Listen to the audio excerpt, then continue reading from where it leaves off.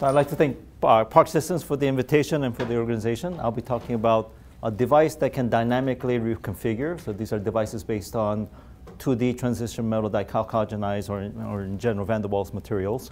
And I'm going to motivate my talk by talking about how they can be used to enable more efficient computing devices by enabling reconfigurable logic and enabling machine learning applications. So if you're new here, I encourage you to take a tour. One of our, the strengths of the college is this fabrication facility. So this is just behind us. I'm an active user of this facility. My graduate students get trained to use this. And the devices that I'll be talking about are based on this, the devices we fabricated right here. Before continuing, let me briefly talk about some of the things we do in our group. We're interested in a lot of different things. For a non-biologist like me, I think of DNA as just a semiconductor. So it's got a lattice and a basis. So here we're trying to measure the conductivity of a lambda DNA. And these are 2 electrodes that we contacted. And so specifically what we're trying to do is understand the transport of not just electrons, but of holes. So in molecular biology, holes are not really discussed much, and we're trying to make a p-n junction along a DNA to study the transport property of holes. Over here, we fabricated a penetrating neuroprobe using our facility. I have a completely useless patent on this. This is a carbon nanotube. These are gates underneath. These are used to fabricate a p-n junction diode. So a lot of these nanostructure materials don't have dopants, like dopants that we're familiar with in silicon bulk technology. So we use gates to dope, and we can form a p-n junction along a single nanotube, and we use it to study exotonic properties, many-body effects, trying to measure the band gap, and so forth. Working with biologists, we cultured a cancer cell with this device. So cancer cells proliferate, they also adhere to the substrate, and they like to migrate into these trenches. So we have a situation where the nanotube is threading a single cell, and we're trying to develop a single cell in vivo sensor using a carbon nanotube. With the nanotube, if we strike electron beam, so we put the device in an SEM, we scan an electron beam across it, the electron beam excites plasmons, and the plasmonic signal is directly related to the intensity of the beam. And what we do is we actually rotate the nanotube with respect to the beam, and we can do a tomographic reconstruction of the electron beam intensity profile. So moving on here, we're also interested in modeling and doing metrology. So this is a finite element modeling of a graphene p-n device under a small magnetic field. And when we inject electrons, the electrons will rotate under the influence of a magnetic field. And as they cross the p-n junction, the electron actually turns into a hole, and the hole will curve the other way. So we do these kind of modeling to correlate with our experimental studies. We also have a nanoprober inside an SCM, and we're using this to develop metrology techniques for quantum transport studies.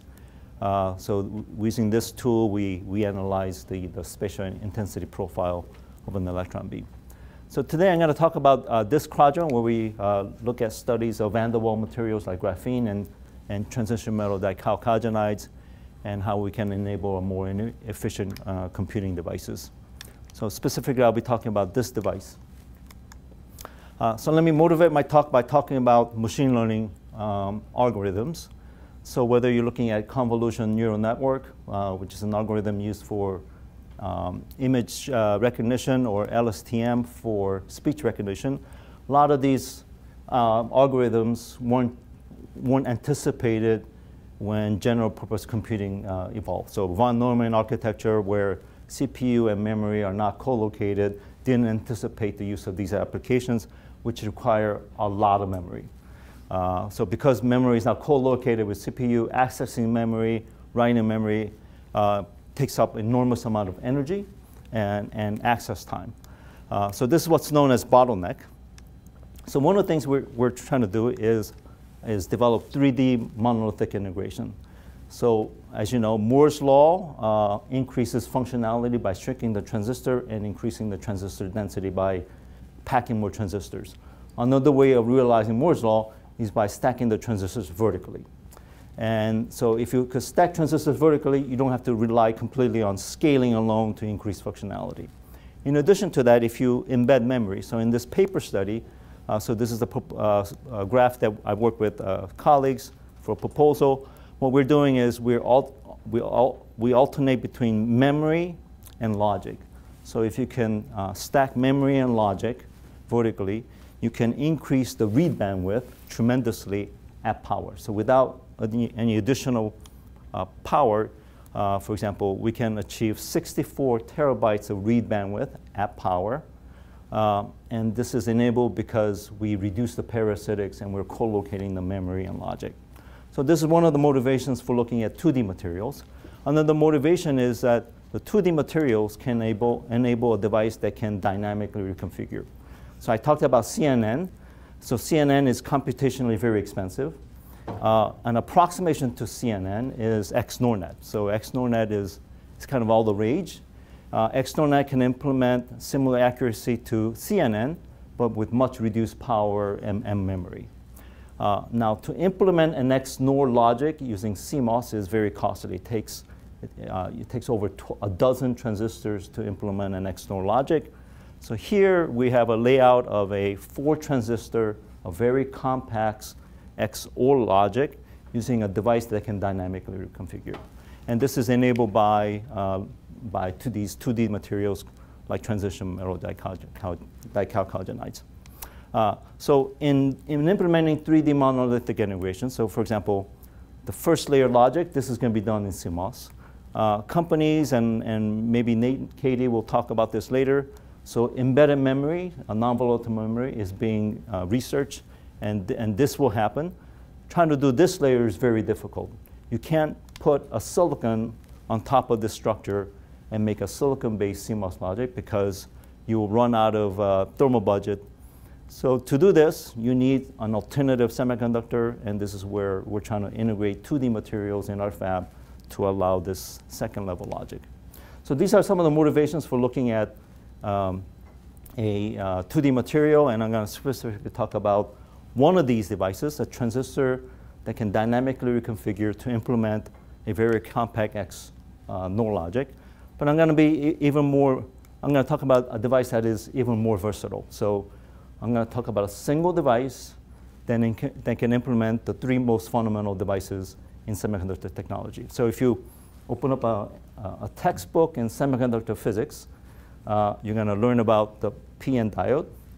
You may then learn about the bipolar junction transistor, and then the MOSFET, the fundamental unit of our CPU. You may learn about that. So I'm going to teach you or explain to you a semester's worth of device physics in about 20 minutes, all based on one device that can dynamically implement all these functions.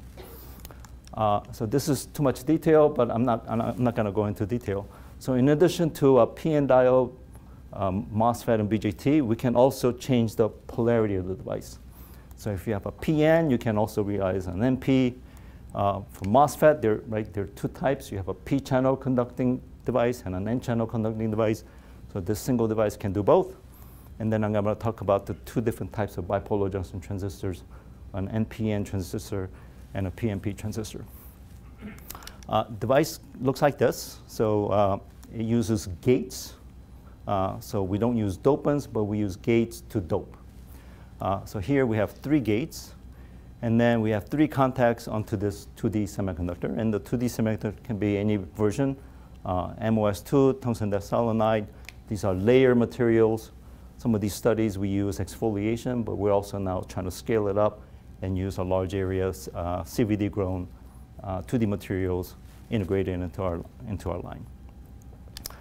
So the base structure comes from the fab, and then we either exfoliate or transfer these 2D materials onto our base structure. So again, this was a device that we use exfoliation techniques. So here's the flake. These are the 2 gates, the 2 end gates. There's a 3rd gate in the middle, but in the optical image you can't see it because it's so narrow. Here's an SEM image of the middle region. So you have the false color image of the source and the base. I'm not showing the drain. And in the faint image, in the gray, that's the Berry gates. Those are the 3 Berry gates that you see over here. And this is just a TM image of what our cross-section looks like. So we have these gates. We have a dielectric. On top of it, we lay our 2D materials, and then we contact it. Okay? This symposium is about SPM. So let me describe how an SPM could help our study. So I'm going to take a little detour and talk about what we did to analyze a graphene p-n junction. So here's an AFM image of an exfoliated graphene. This is some of the very earliest studies that we did on graphene. So that's a monolayer. Underneath that monolayer are the Berry gates. But of course, in a topographical image, you can't see it. And you can see it because we used our 300 millimeter line to polish the surface. So the Berry gates are there, but you can't see it in the topographical image. Now, what I'm going to do is now turn this image 45 degrees, and we're going to apply voltage on the gates, and we're going to do a surface potential imaging of that graphene. So when gates are both 0, you have a fairly uniform potential on the graphene. And then when you apply plus and minus 10 volts, we form a p-n junction or an NP junction this way, and you can see a nice built-in voltage. And we use the built-in voltage to do fundamental studies like measuring the density of states, where the Fermi energy is, and so forth. And because dopant isn't fixed, we can change the polarity of the diode. So here we switch the bias to minus 10 and plus 10, and we can realize now a p-n junction diode. So these are the kind of studies we want to perform in now our semiconducting devices. We're in the process of doing it. I don't have any data to show yet. Let me now go back to our reconfigurable device. So one of the first things we need to realize is an ambipolar conduction. So we have these 3 gates. We bias it all together. And we look at what's called the transfer curve across the channel material. So with all 3 gates biased together, we want to see a hole conduction when the gate is sufficiently negative, and an electron conduction when the gates are sufficiently positive. So once we've established ambipolar conduction, then we can reconfigure and form any device that we want. So in this case, so the color code represents the bias in the 3 gates to realize an NPP junction. And we're going to look at the p-n diode this way. And we can see that the IV curve shows rectification. And when we switch the bias and then the polarity, we realize an NPP. And NPP shows the opposite rectification behavior. So this is exactly what we want to see. So we don't always look at things on a linear scale. We want to look at things in more detail. So we plot the current on a log linear scale. And you can see that the 2 IV characteristics show a nice rectification. The lines are fit to a diode model. And the important parameter is this ideality factor. So the devices we're currently making are not ideal. We are in the process of making more ideal devices, but devices we made back then were not ideal. And so these diodes are characterized by an ideality factor that is greater than 2. So they tend to be around 2. So we looked at the diode this way, but we can also look at a diode between the source and what I'm calling the base contact, or the drain and the base contact. And these are the IV characteristics that we can realize. And then we can also shine light. And so these operate as photovoltaic devices. So here's looking at the IV characteristics, again, on a log linear scale. But because dopant isn't fixed, we can change one of the dopants. So here we're changing, let's say, the dopant on the left contact, and we can see that how the open circuit voltage, so the open circuit voltage is around ½ volt, and we can see how the open circuit voltage changes as we vary one of the dopants. We can also do spectroscopy. So looking at the photocurrent as a function of the energy of the photon we excite. We're looking at where the optical transitions occur, where the band gap is, and exciton transitions, and so forth. Let me move on to the other device. So this is an image from Lucent. So the very first transistor is what's called a point contact transistor. It's very much like a bipolar junction transistor. And that's what it looks like. I kind of liken what we're doing to that. Our device is kind of kludgy, but we're still in the very early stage of developing some of these devices. A lot of people know about MOSFETs. Very few people know about bipolar junction transistors, even though that was the dominant transistor. People made CPUs until MOSFET came along. I'm going to spend some time describing about the BJT. So a BJT is nothing but a back-to-back PN diode. So we have one junction here and another junction here. And there are 3 contacts to each of these dope regions. Typically, it's called an emitter, base, and drain. But because our device actually operates like a MOSFET too, I'm calling this the source and the drain instead of calling it an emitter and a collector. So in a bipolar junction transistor, you forward bias one diode and reverse bias the other diode. So in this case, we're going to forward bias this diode. So electrons are being injected, and then and the holes are being injected the other way. This current is completely useless. So you want to minimize the holes that are being injected into the source region. So what you do is you reduce the doping of the base. So you want the base doping to be as low as possible. You want to maximize the injection of electrons, so you make the emitter doping or the source doping as large as possible. So it's an N plus P minus junction. This junction, we're going to reverse bias it because we want to collect as many of the electrons that are being injected into the base. So there's some nominal doping in the base. In the process of injecting the electrons, as the electrons cross the base, some of them will recombine, and that will give rise to this base current. So the figure of merit for this device is how many electrons you collect for how many holes you inject. So the ratio of the drain to base current is the most important figure of merit. That represents gain, and you want the gain to be as large as possible. So let's look at our, so this is, I think, the very first BJT in these 2D systems. So let's look at a BJT that we dope similar to what I just described. So there are 3 contacts, but let me first ground the source and the base. So this should behave like a diode, and indeed the IV characteristics exhibit a diode behavior. And we're looking at the current at all 3 terminals. So let's look at the base current. So here's the base current. So when VD is positive, I'm reverse biasing the second junction. And this is just a leakage current. And so here's the leakage current. And you can already see that the device is exhibiting gain. So most of the current flows between the drain and the source. So here's the reverse bias. Here's the forward bias characteristics. And very little current is flowing through the base. So there's already indication that there's a large gain in this device. Now, something very different happens when I forward bias this junction. So let me apply minus volt. So minus volt to the source, forward bias this first junction. And let's look at the base currents. So before, when it was grounded, the base, all the IV curves behave like a diode. When I forward bias this junction, I see that the base current doesn't have this dip anymore. It's not changing sign. And so we're already entering a different regime of transport.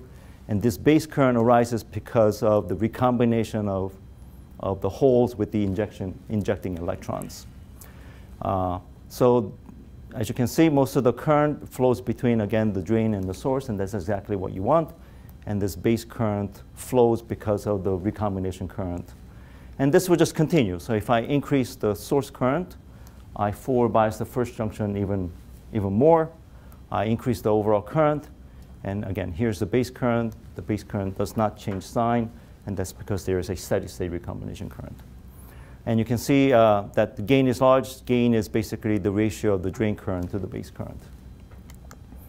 So this is typically plotted in what is known as the gamma plot. So you're plotting, so whether you use a common base or common emitter configuration, you're looking at the base current and the drain current. That ratio is the gain.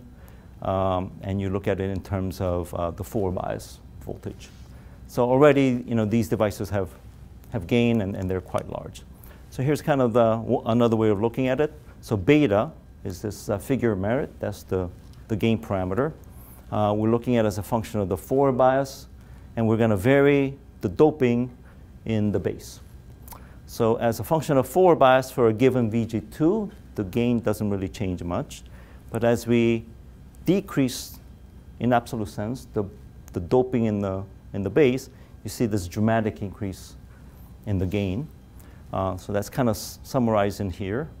So we're seeing a gain that is approaching 1,000. In some of our devices, we have a gain of 10,000. So just as a reference, if you look at most bulk semiconductor devices like silicon, the gain is a lot less than 100. If you look at some hetero devices, the gain might be a few hundred. So in this device, we've achieved this very large gain. And one of the reasons for that is because as we change doping, we're actually also changing the width of the base. So this is not possible with bulk because doping is fixed, but in our device, we can dynamically change the doping, and in the process, we're also changing the width of the base. So we did some numerical simulations. We actually, we can estimate how much of the base region is doped, and we can actually estimate how the width of the base actually changes with bias. So here's just a more detailed plot. So dopant as a function of this spacing for different gate bias, and you can see that the base actually decreases. So the important parameter is so the gain is determined by the transit time of the carriers, and it also depends on the recombination time.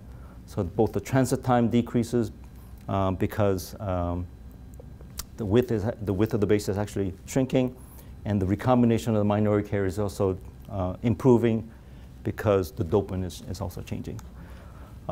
We can also operate this device as a phototransistor.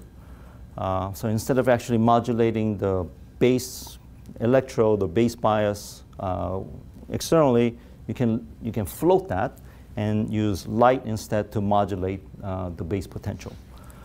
So here's some IV characteristics under a phototransistor mode. Here are the IV characteristics for a comparable PN diode.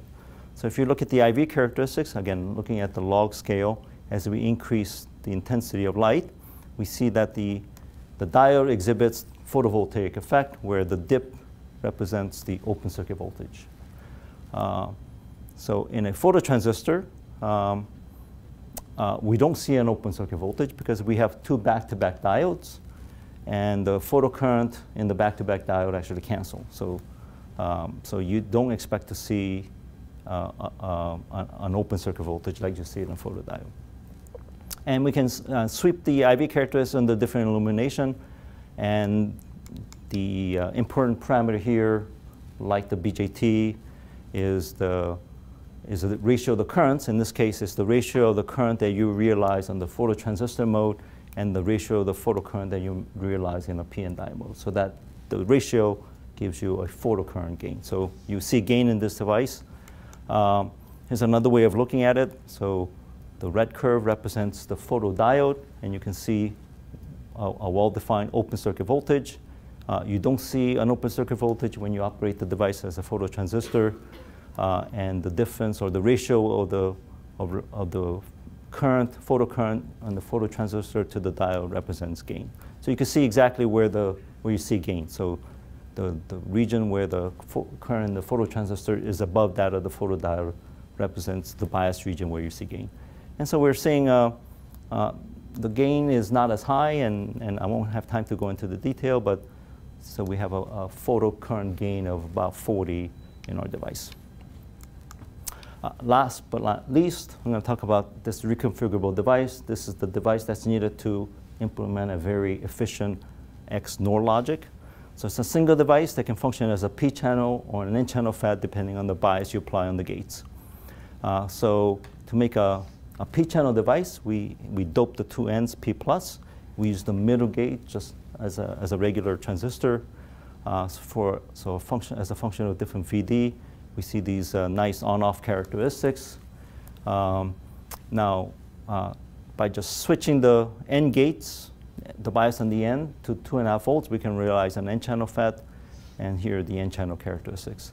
So as a function of VD, the on current increases. This is the subthreshold region of the transistor. You don't want that to vary as a function of drain bias, and we see very low drain-induced barrier lowering. That's because our dielectric is scale for the transistor. Only problem is that the N-channel FET current is less than the P-channel FET, and that's because we form Schottky contacts, and the Schottky contact for the N-channel is not as transmissive. So we are in the process of looking at this. In fact, we have realized a fully tunable Schottky contact where the Schottky contact is completely transparent to electron and holes. So these are some of the latest developments that we're doing in our lab. I won't go into the details. So PN diode, MOSFET, and a BJT, each device has its own figure of merit. So for example, MOSFET, the MOSFET is the slope of that subthreshold region. You can measure that and then correlate that to the interface density of states. Using the interface density of states, we can use that to calculate the generation current that leads to the leakage current of the PN diode. So we use this parameter, calculate the generation rate, which gives you a tau. This is the lifetime of the minority carrier. And then using that tau, you can also use that to calculate the figure merit of the bipolar junction transistor. So the gain you can also represent in terms of the ratio of the transit time to the lifetime. So using that tau, we can actually also calculate the figure of merit for the BJT. So using a single parameter, the interface density states, you can understand all three devices. So let me just conclude. So we made this reconfigurable device. It's a nice study. We are using it for machine learning applications to enable more efficient computing devices. So the compact external logic should enable more energy efficient computing. Implementing that in a 3D monolithic fashion will not only address beyond more applications, but also lead to more efficient machine learning applications. So with that, I'll conclude and maybe take questions.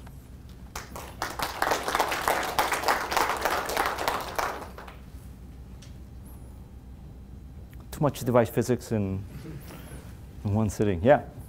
You mentioned that you had Schottky contacts. Yep.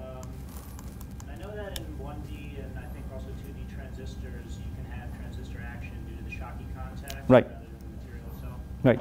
And I was wondering how you determine how much of your transistor action due to which. Right. So there's our device is kind of unique because we can actually use dope source drain contacts. So we use the two N gates to now make, let's say, P plus contacts. So they do have some resistance, but if I modulate the middle gate, I'm not modulating the Schottky contacts, I'm only modulating the channel. And so this is a true representation of what a P-channel FET will behave like. Now the on current is still limited by the Schottky contacts. And so we're addressing that by making, so here we made metal to direct semiconductor Schottky contact. If you could engineer the contact to be a graphene. So if you use graphene to contact a 2D, those are two van der Waals materials. In principle, you should have no interface states. And we've demonstrated that you can make a completely tunable Schottky contact where that barrier completely goes away. And so you can do that for both a P-channel contact and for the N-channel contact. Yes?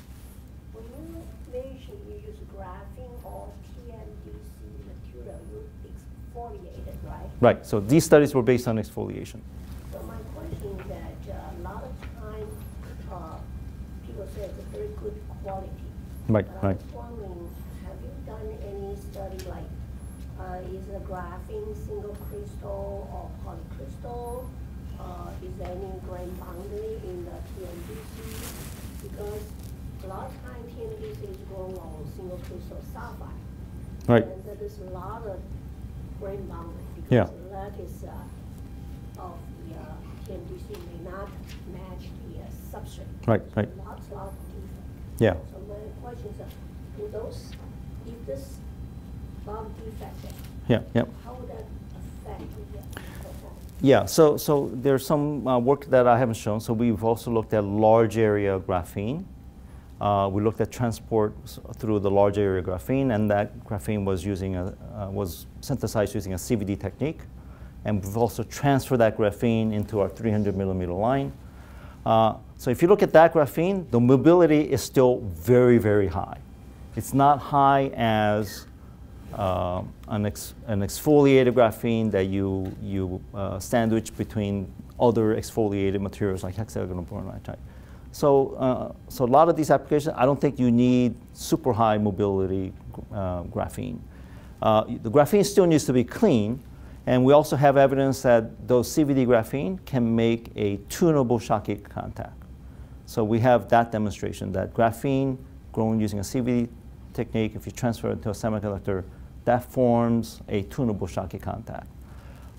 In terms of now the semiconductor itself, so we primarily looked at exfoliated graphene, but others have looked at large area synthesized CVD graphene, and the mobility is actually comparable to, maybe not as FinFET, which is the leading edge transistor, but the mobility is comparable to, let's say, a 65 nanometer node. So 65 nanometer node is about a 10-year-old technology. So to implement 3D monolithic integration, you don't need the second, fifth layers to be a FinFET. Even if you have a 65 nanometer node mobility, that's good enough. In fact, if you just stack 65 nanometer node transistors, you can get a functionality that's equivalent to a 7 nanometer node technology. Did I answer your question? Yeah. So so we're looking at large area transistors. These are 1 or 3 micron long transistors synthesized using CVD techniques, and the mobility is already there. It's already high enough that you can make very efficient computing devices. Yes? Are there any solutions proposed to avoid this transfer step and stack layers? So it depends on what you're trying to do. Graphene requires high temperature, so it is unlikely that you're going to take a 300 millimeter CMOS device, cook it to 1,000 degrees C, and grow graphene. You can synthesize graphene at a lower temperature, but the quality is not as good. Now with 2D materials, I think the temperature is at a borderline. You might be able to take a 300 millimeter wafer and take it to a temperature that will allow the growth of 2D materials. And so in that sense, it will be more compatible.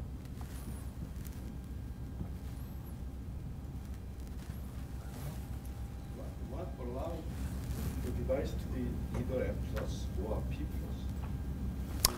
Fundamentally, the very different. Right. Because we use gates. Right. These 2D materials, there really aren't dopants.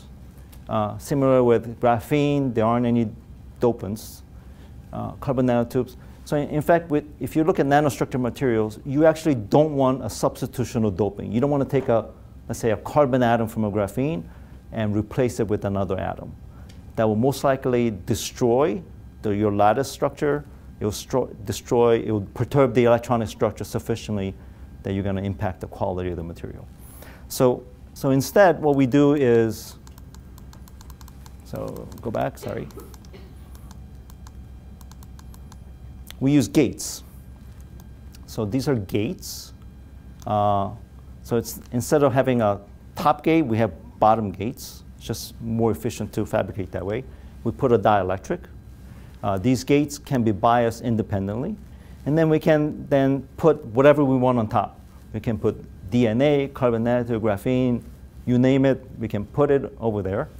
And then make contacts. And then we can use, let's say, plus 10 volts, minus 10 volts to create field-induced modulation of the Fermi level. So the device is more complex, but we've also worked with computer architectures. So individual device is more complex, but if you scale it, if you, let's say, make a 64-bit adder, because of the compactness of our device, overall there's an energy saving. So if you look at energy delay product of a scale device, there is at least a 10-fold increase in energy efficiency. All right, thank you very much. All right.